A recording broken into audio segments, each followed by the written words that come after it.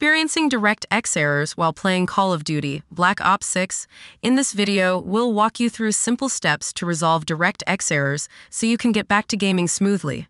Learn how to check compatibility, update DirectX, install necessary graphics drivers, and more to solve the issue once and for all. First, press the Windows key plus R, type devmgmt.msc and then press OK. Expand Display Adapters. Right-click your display adapter. Select Properties. Go to the Driver tab, click on Update Driver, click on Search automatically for driver software. Wait for the update to be installed. You can also click on Search for updated drivers on Windows Update. First, Google GeForce Experience. Click on GeForce Experience. Press Download Now, save the file. Run the installer. Press Yes. Now install the program. First, open the Start menu and type Graphics Settings. Open Graphics Settings.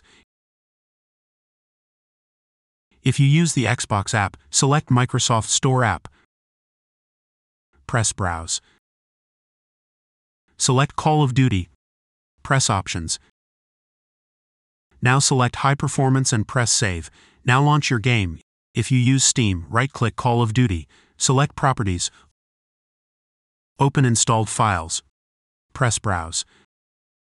This will be the location of your COD executable. Now that you know the location, open the Start menu and type Graphics Settings. Open Graphics Settings. Select the desktop app and press Browse. Now look for your COD executable. Double-click on your COD executable to add it. Press Options. Select High Performance. Press Save. If you use Battle.net, just do the same thing.